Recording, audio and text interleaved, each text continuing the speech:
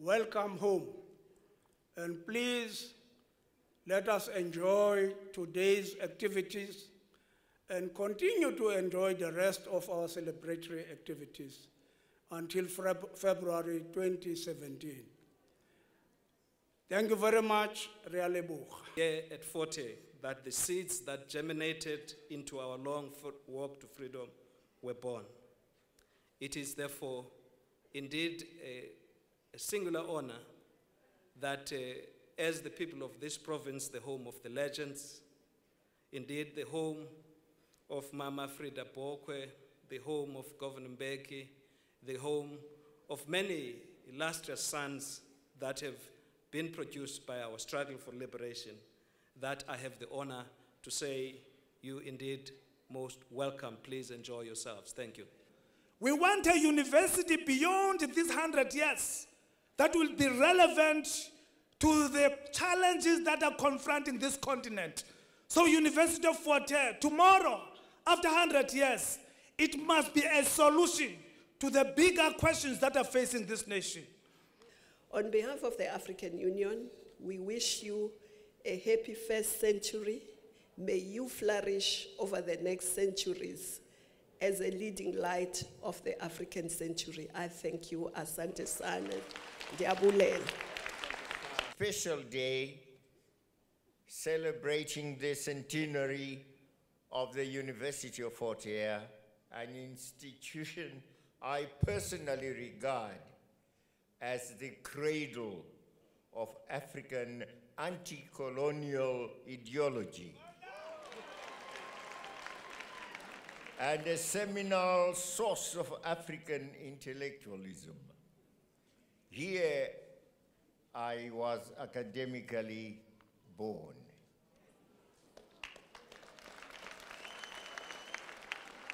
And here I was transformed. And here I discovered, truly discovered, my African identity and African personality.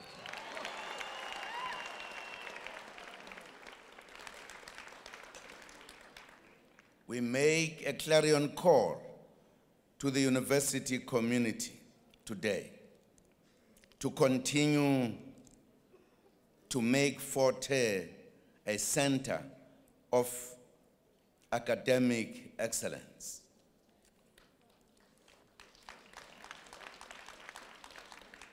The university must continue to be a center of leading political discourse and success in various fields in the memory of its celebrated alumni.